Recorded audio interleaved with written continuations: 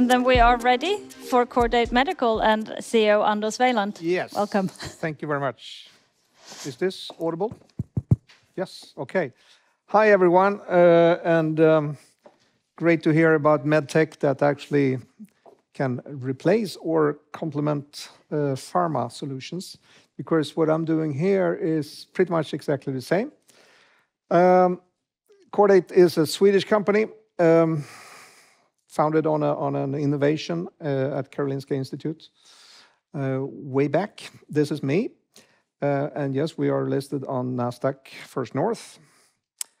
So this is what I'm trying to cover during this short period of time. I can, of course, talk for weeks about this, but I will try to limit this. First of all, I will actually dive into what is migraine here, because migraine is the topic for those of you that need refreshment. And also a little bit how to estimate, because I will start with the money here.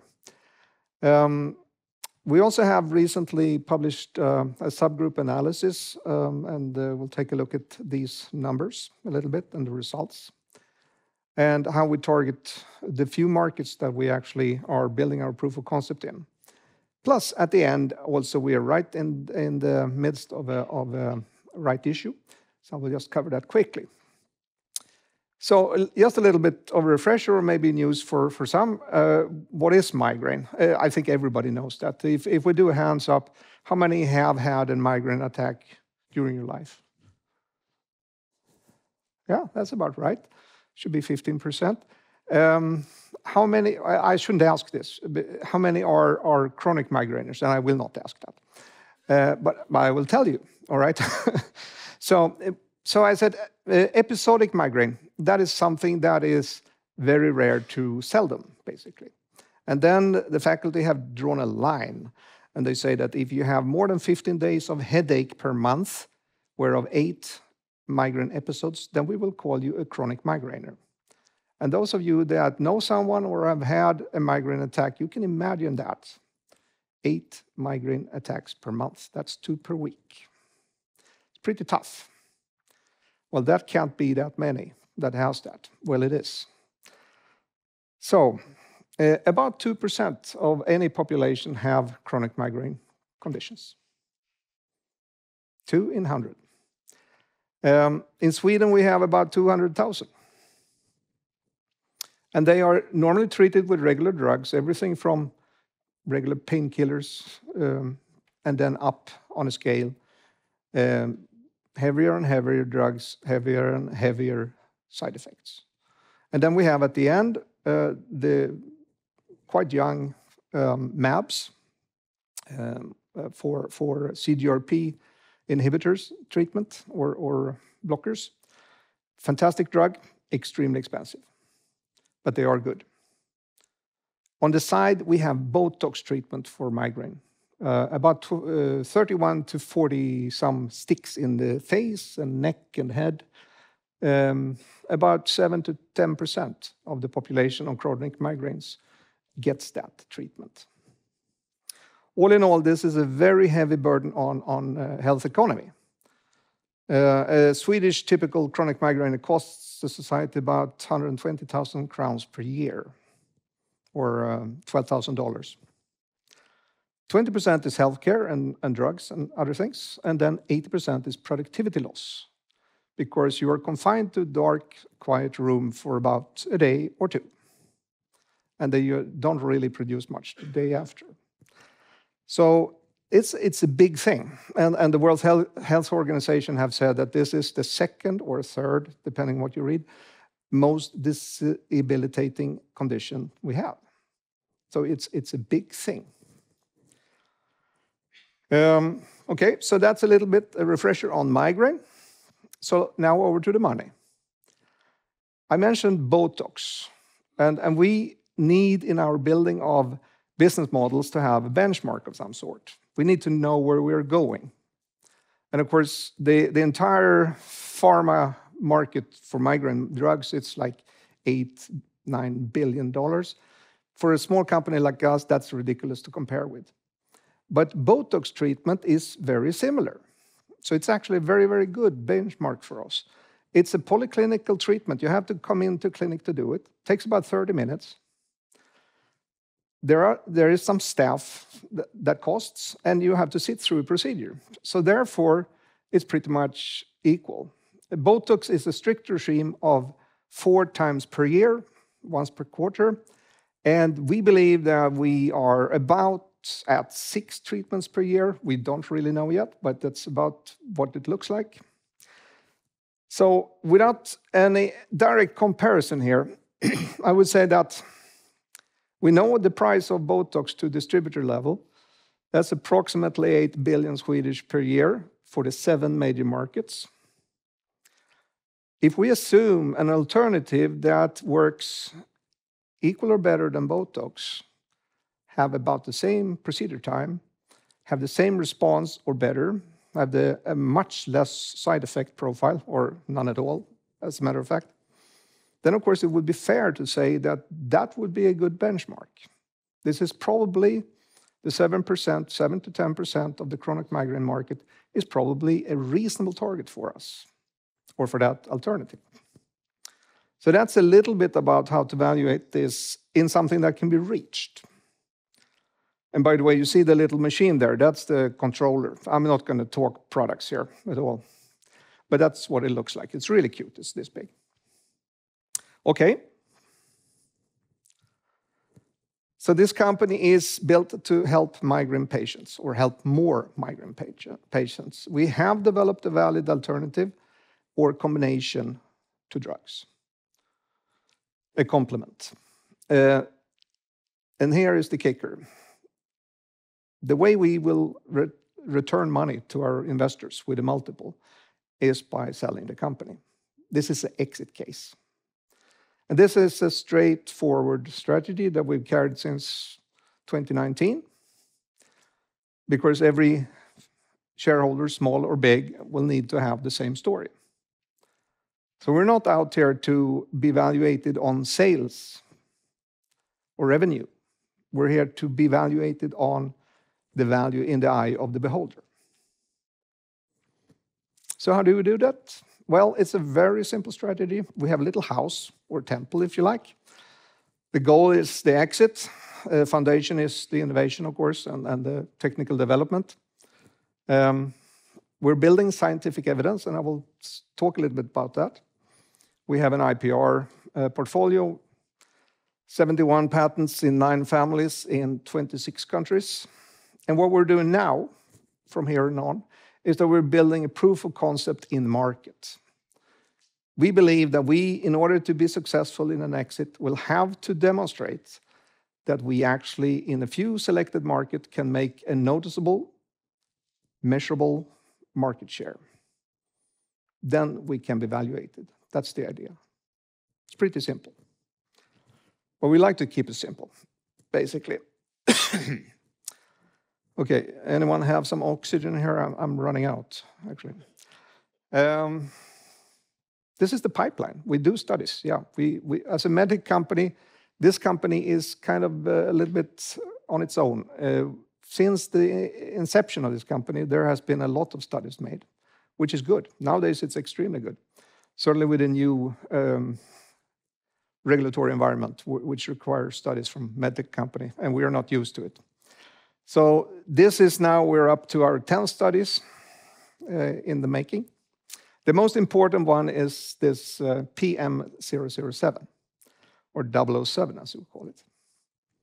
It actually delivered the basis for a CE mark already 2019, based on an interim analysis. And to my knowledge, that's probably the first. I haven't come across anyone that secured a CE mark based on interim data. But we happened to do that 10 days before the change over to MDR. That was kind of nervous. This have continued on to now, and we were lucky enough to be able to publish a subgroup analysis of 2/3 of this major pivotal study for us that was based on the German part. We also have a Finnish part. It's 136 patients done in 9 clinics. And we're going to take a look on these data from the 007. We have a rhinitis study, which is another indication that CE mark that I'm not going to talk about much here. And now we're starting to more supportive, market-supportive studies. One is short pilots on CGRP non-responders, because 30% of the patients receiving CGRP inhibitor treatments don't respond, and they are taken off the reimbursement. That's a very interesting group for us to study. We'll see what happens. That one starts here probably next week in London.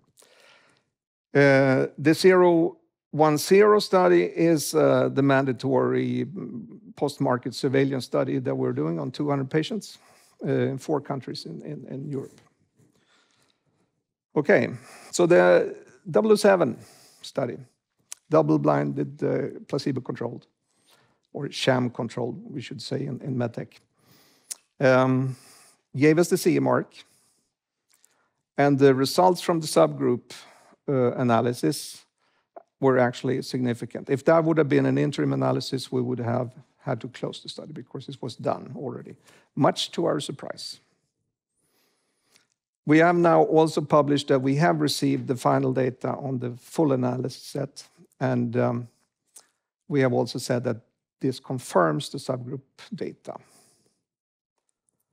So we are expecting a publication in a major neurology magazine here shortly. We presented this at something called MTIS in London, which are migraine people, and huge success. This was the poster based on the abstract that was written on this, and fantastic response, actually, especially from people believing in pharma. This is news. And here you have just a glance of the results, very significant, both on clinical effect and also on response. And the response part here shows that we are equal or better than anything else from pharma. Okay, do you want to share something? Well, I'm bringing you the oxygen, hopefully, that you were asking for.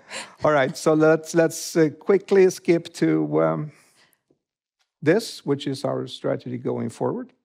We're building the proof of concept in market in our 5 chosen markets, completing the scientific evidence build, that pillar, and we'll also have process in place for the US and China, even if we're not going to sell there.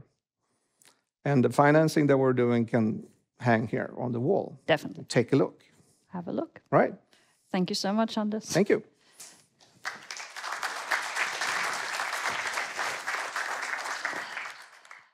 You talked here about the markets that you have chosen. Like you saw when you asked, a lot of people here have migraines. How come you have chosen these markets and not Scandinavia, for example?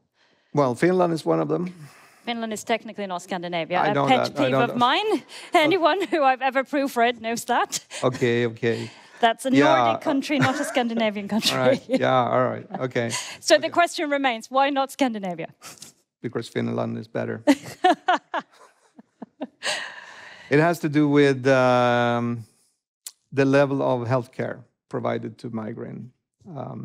Save for Denmark, which has a very structured migraine care program, the other 2 Scandinavian countries are lagging behind. And you say very clearly here that the goal is an exit. And I'm going to ask you something you probably can't answer, but what are the time frames for this? How close are you? We have published some years. 2 to 3 years is the target, because then we think we're done building the shareholder value. Then you've peaked? Peaked or level off, I don't know, we'll see. This rights issue that now has disappeared again, you are, like you said, you're conducting a rights issue. Why now? We need more money. That's an excellent reason. I can't think of a better reason. And how will you use this money? We will use it to complete the 3rd pillar and a little bit of the first. So it's basically there to succeed with the proof building in these markets. And the important thing here is, and we're choosing Israel, Italy, Germany, UK, and Finland. The reason we'll pick those is because we find that we have an easy way to get through. And there is, of course, in Germany, which is a very, very good market for headache, even though it's a very difficult market by all other means. This could generate the proof that we need, because we need to have measurable market shares so that we can see that we have an effect. And if we, as a small company without any muscle whatsoever, spread ourselves thinner than that, you wouldn't be able to detect the difference. This is the logic behind it. And then finally, as you were interrupted a little bit there, you were talking about the conferences that you've partaken in. Do you want to elaborate a little bit on the response that you got when you participated? Yeah, we basically went to all these countries also on specific either migraine, neurology, or pain conferences. And of course, this is in support of our market efforts as well. So we started to build that. We have deployed market access experts on our dime in each of these countries. They're not employed, but they are working on our hours.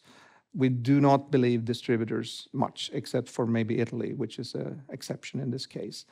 We need to be close to the market. We need to work with KOLs, build networks, work with early reimbursement solutions. And then we need people on the ground. So this is the way we do it, virtually, basically. And these congresses were basically kickstart of that process. Fantastic response and very much fun, actually. Well, if there are no other questions, I guess that is the end of our fun. So thank you so much. Thank you very much. Thank you.